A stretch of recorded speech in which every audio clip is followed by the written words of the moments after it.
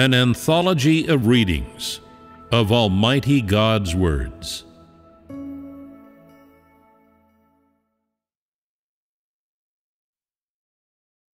The 10 administrative decrees that must be obeyed by God's chosen people in the age of kingdom. 1. Man should not magnify himself, nor exalt himself. He should worship and exalt God. 2.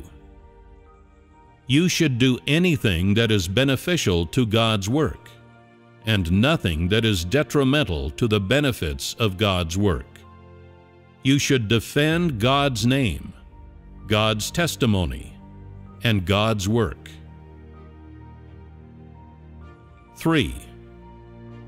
The money, material objects, and all property in God's household are the offerings that should be given by man. These offerings may be enjoyed by none but the priest and God, for the offerings of man are for the enjoyment of God. God only shares these offerings with the priest, and no one else is qualified or entitled to enjoy any part of them. All of man's offerings, including money and things that can be enjoyed materially, are given to God, not to man. And so these things should not be enjoyed by man. If man were to enjoy them, then he would be stealing offerings. Anyone who does this is a Judas, for in addition to being a traitor, Judas also helped himself to what was put in the money bag. 4. Man has corrupt disposition, and moreover, he is possessed of emotions.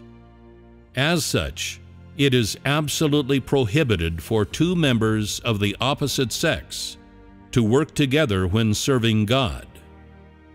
Any who are discovered doing so will be expelled, without exception, and no one is exempt.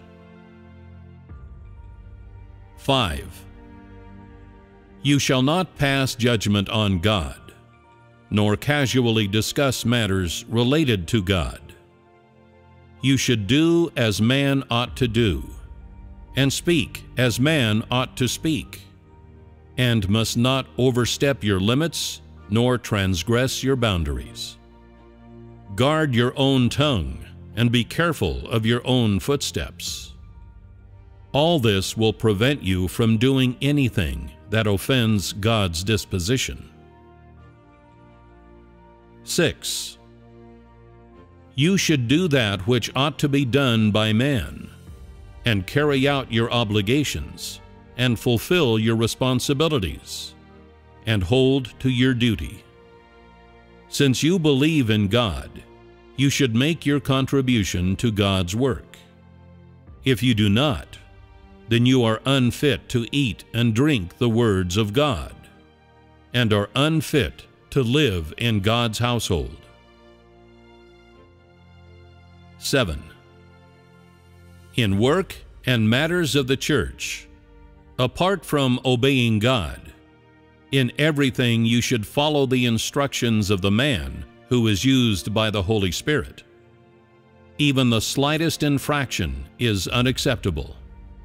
You must be absolute in your compliance, and must not analyze right or wrong.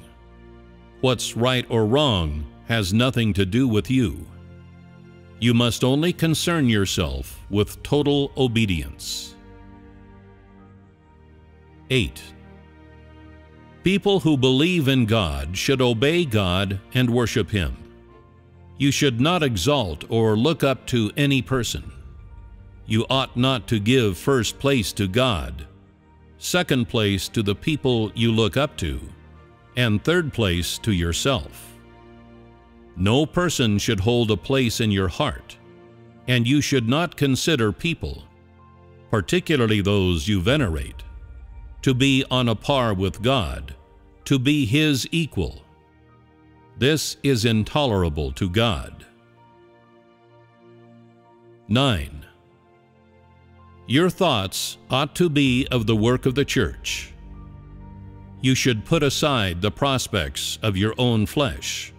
Be decisive about family matters. Wholeheartedly devote yourself to the work of God, and put God's work first and your own life second. This is the decency of a saint. 10. Kin who are not of the faith, your children, your husband or wife, your sisters or your parents, and so on, should not be forced into the church. God's household is not short of members, and there is no need to make up its numbers with people who have no use. All those who do not believe gladly must not be led into the church. This decree is directed at all people. In this matter, you should check, monitor, and remind each other, and no one may violate it. Even when kin who are not of the faith do reluctantly enter the church, they must not be issued books or given a new name. Such people are not of God's household, and their entry into the church must be put a stop to by any means necessary. If trouble is brought upon the church due to the invasion of demons, then you yourself will be expelled or will have restrictions placed upon you. In short, everyone has a responsibility toward this matter, but you should also not be reckless or use it to settle personal scores.